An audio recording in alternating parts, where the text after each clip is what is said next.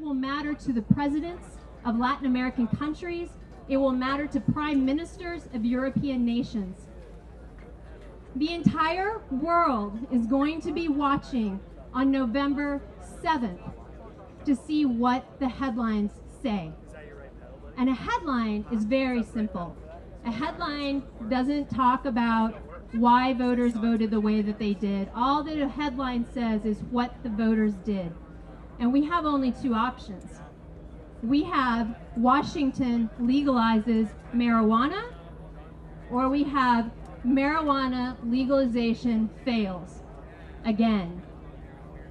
So please, for yourselves, for the people of the state of Washington, and for the world, vote yes on Initiative 502. Thank you very much.